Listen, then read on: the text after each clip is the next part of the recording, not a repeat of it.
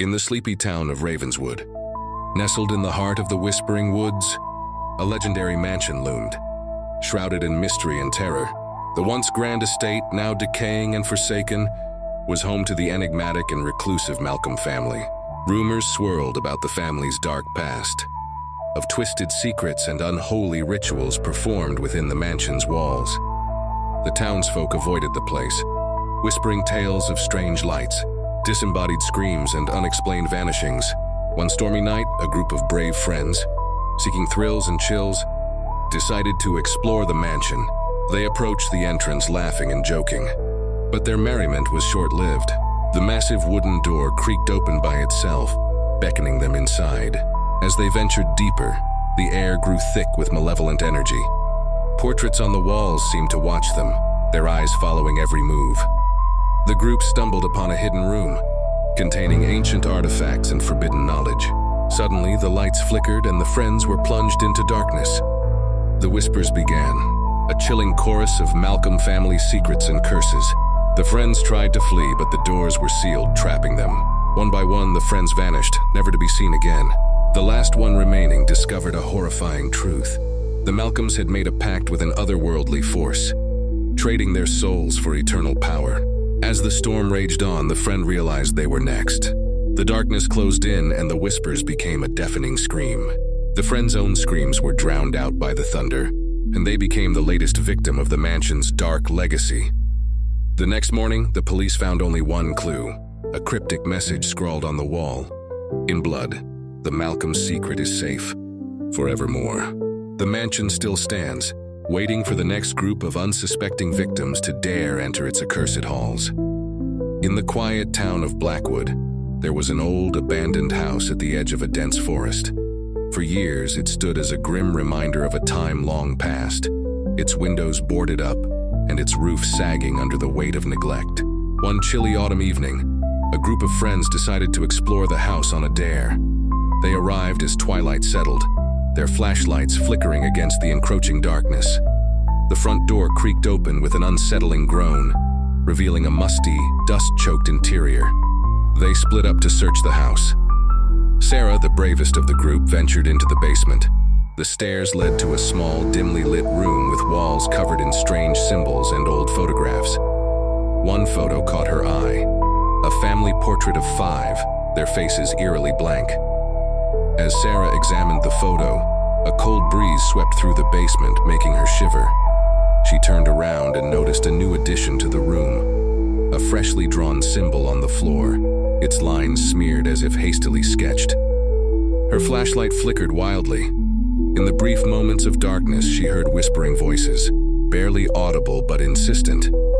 They seemed to be calling her name. Sarah's heart raced. She tried to leave, but the basement door was now shut tight, as if unseen hands had sealed it. Panicked, she pounded on the door, yelling for her friends. Just then, the lights flickered on again. The whispers stopped.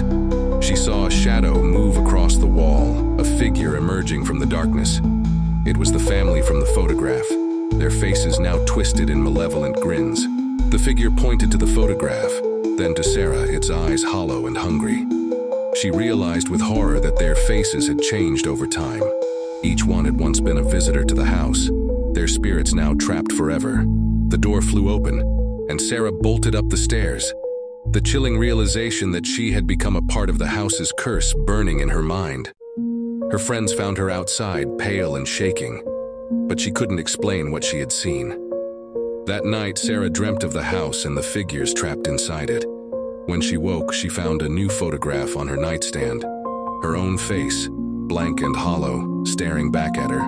The halls of Ravenswood High School had been silent for decades, its classrooms and lockers left to gather dust.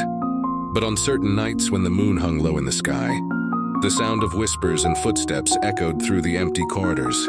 It was said that the ghost of a former student, Emily, roamed the halls, searching for her lost love, Jake, who had died in a tragic accident within the school's walls.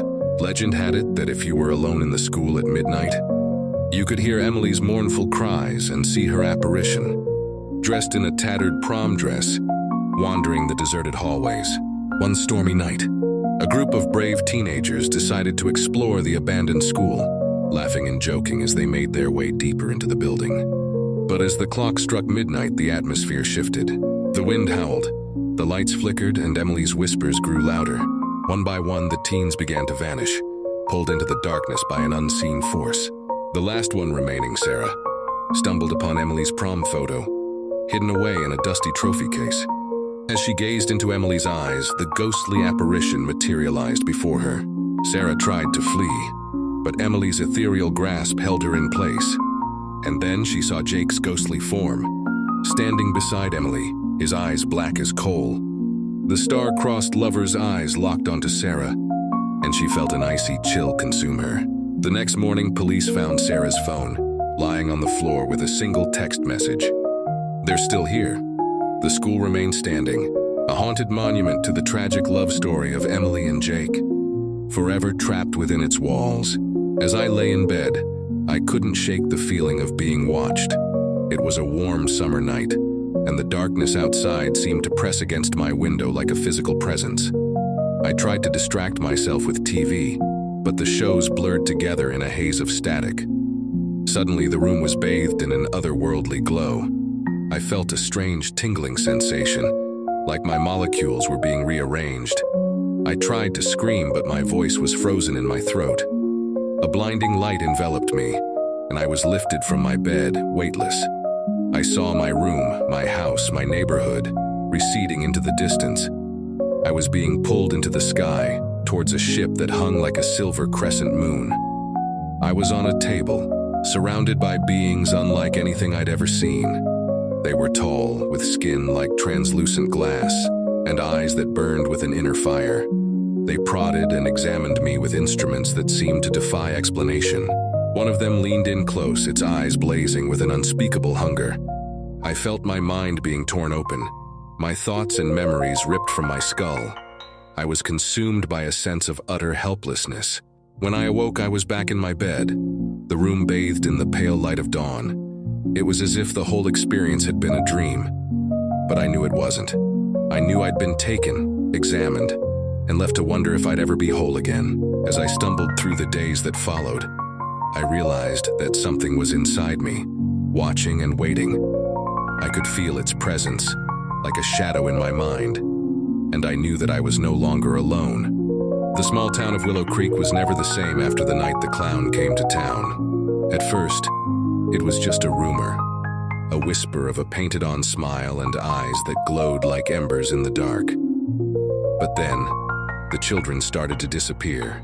At first, no one suspected a thing. The parents thought they were just out playing, but as the sun dipped below the horizon, the truth became clear.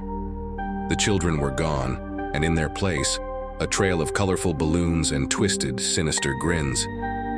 They called him Giggles, the clown with a heart blacker than coal. He'd appear in the dead of night, his eyes glowing with an otherworldly light, his smile twisted and cruel. He'd snatch the children from their beds, leaving behind only a trail of terror and a haunting, maniacal laugh. One stormy night, a group of brave teenagers decided to confront Giggles. They tracked him to an abandoned carnival on the outskirts of town, where the rickety booths and rusted Ferris wheels seemed to loom like skeletal fingers. As they entered the carnival, the lights flickered to life, and Giggles emerged from the shadows.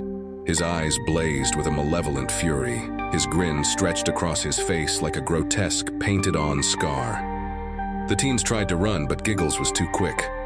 One by one, he snatched them, dragging them screaming into the darkness. The last one standing, a girl named Sarah, faced Giggles alone. She saw the evil in his eyes, the hunger that drove him to kill.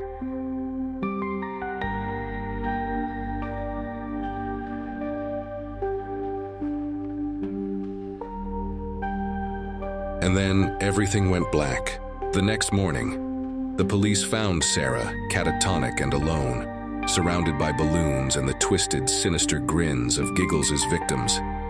The clown was never found, but the legend of Giggles lived on, a cautionary tale of the horrors that lurked in the shadows, waiting to strike. And then everything went black. The next morning, the police found Sarah, catatonic and alone, surrounded by balloons and the twisted, sinister grins of Giggles' victims. The clown was never found, but the legend of Giggles lived on, a cautionary tale of the horrors that lurked in the shadows, waiting to strike. The woods had always been a place of whispers and warnings, a place where locals avoided venturing, especially after dark. They called it Raven's Peak, a forest shrouded in an eternal gloom, where the trees seemed to twist and writhe like living things. A group of friends, eager to debunk the myths, decided to explore the woods, laughing and joking as they delved deeper into the forest. But as the sun dipped below the horizon, the atmosphere shifted. The trees seemed to close in, their branches tangling above like skeletal fingers. Strange noises echoed through the woods, twigs snapping, leaves rustling, and an unearthly whispering that seemed to come from all directions. The group quickened their pace, but the woods seemed to shift and twist, leading them deeper into the heart of Raven's Peak. One by one, the friends vanished, pulled into the darkness by an unseen force. The last one remaining, Emily, stumbled upon an ancient ruined cabin, hidden deep in the woods. Inside, she found evidence of a dark ritual, symbols etched into the walls, and a single glowing artifact that seemed to pulse with a malevolent life. As she turned to flee, the whispers coalesced into a single, chilling voice. "You should not have come here." Emily tried to run, but the woods seemed to ensnare her, the trees closing in like a living trap. The next morning, search parties found Emily's car, abandoned at the edge of the woods, the engine still running, the headlights casting an eerie glow into the trees. But Emily was never seen again, and the woods remained, waiting for their next victim, their secrets and terrors hidden behind a veil of twisted branches and eternal darkness. As a child, Emma had always been afraid of the closet in her bedroom. She would try to convince herself it was just a normal closet, but the darkness within seemed to pulse with a life of its own. Her parents told her there was nothing to fear, but Emma knew better. One night, as she lay in bed, she heard the creaks and groans of the old house settling, but then she heard something else. A faint scratching coming from the closet.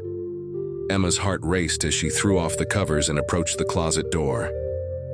She hesitated, her hand trembling as she reached for the handle. The scratching grew louder, more insistent. Emma flung open the door and a musty smell wafted out. At first she saw nothing but darkness, but then a pair of glowing eyes appeared, hovering in the shadows. Emma froze, paralyzed with fear. The eyes drew closer, and she saw a twisted, elongated face, with skin like decaying fabric. The creature emerged, its body a mass of writhing, pulsing tendrils. Emma tried to scream, but her voice was trapped in her throat. The creature loomed over her, its eyes burning with an otherworldly hunger. As the creature reached out to claim her, Emma's parents burst into the room, flicking on the light. The creature vanished, leaving behind only a faint whisper. "I'll always be here, waiting." From that day on, Emma never looked at her closet the same way again. She knew that the creature was always there, waiting for its chance to strike. And when the lights went out and the darkness closed in, Emma knew she was not alone. In the depths of a dusty, forgotten library, a young scholar named Sophia stumbled upon an ancient tome bound in black leather. The cover was adorned with strange symbols that seemed to shift and writhe in the dim light. Despite feeling an eerie unease, Sophia opened the book, releasing a whispery sigh that seemed to caress her skin. As she delved into the book's yellowed pages, Sophia discovered it was a diary written by a madman named Malister. His words spoke of dark rituals, forbidden knowledge, and an insatiable hunger for power. Sophia felt a creeping sense of dread, but her curiosity kept her enthralled. That night, Sophia began to experience vivid, disturbing dreams, as if Malister's dark energy seeped into her mind. She saw visions of twisted creatures, burning cities, and an endless, abyssal void. The dreams grew more intense, and Sophia became convinced the book was cursed. Desperate to break the curse, Sophia sought out a local expert in the occult. He warned her that the book was a portal for malevolent entities, and that Malister's spirit was still trapped within its pages. Sophia knew she had to destroy the book, but as she tried to burn it, the flames refused to touch the cover. One fateful night, Sophia awoke to find Mallister's ghostly form standing in her room, his eyes blazing with a malignant fury. The cursed book lay open on her chest, its pages whispering an otherworldly incantation. Sophia tried to scream, but her voice was silenced by some unseen force. As the darkness closed in, Sophia realized she had unleashed a horror beyond comprehension. The last thing she saw was Mallister's twisted grin before the shadows consumed her, trapping her forever within the cursed book's abyssal pages.